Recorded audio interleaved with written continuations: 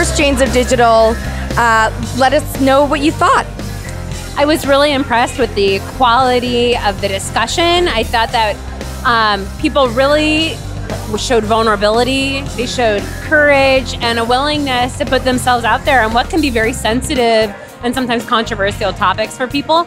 I love being the first male panelist. I hope there are more. Certainly, men are allies to, the gender balance. I think the things that we talk about at the Janes of Digital events are so important. And so being able to participate was it was an honor. That's all I can say. It was an amazing experience. The people here were so open, caring, giving, supportive, and intelligent. The questions we got were so thoughtful. Was there something tonight that a panelist shared or an audience member asked a question that was a new thought for you, or something you're really going to take away and think about or put into action?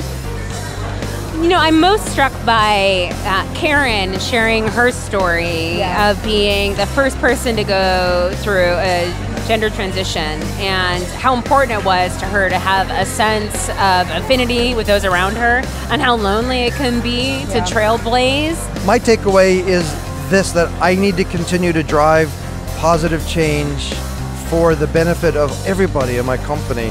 It's not just about me, it's about all the people that have not yet come out and said, I stand here before you as my authentic self.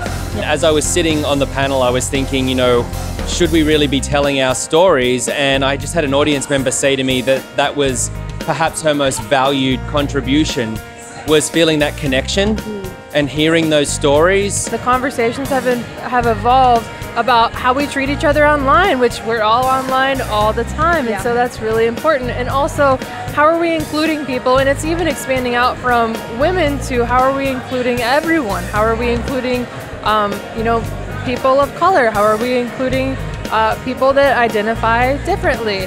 And I think that those conversations are really important because those types of conversations are the conversations that are going to drive innovation in companies.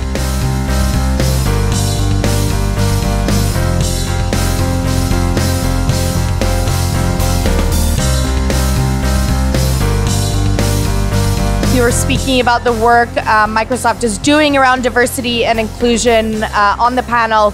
Can you tell us a little bit more about what the main focus is, or what you're most excited about that's kind of happening at the company now? Absolutely. Look, I think that leadership accountability is really exciting, and it's coming from Satya. So, he's absolutely a believer in diversity and inclusion. It's part of our culture. We're holding our leaders accountable. We're also holding people managers accountable for it as well.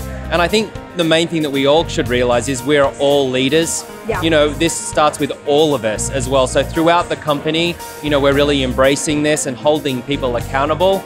And it's good for our business and it's good for our people. There's been a lot of interesting research lately that shows that having a forum for women to talk about issues that are important to them increases equality. That's what Janes of Digital is all about, raising awareness for women, getting these wonderful, intelligent people that have so much to give, giving them something that says, we recognize you, we support you, and you're a valuable asset to our business.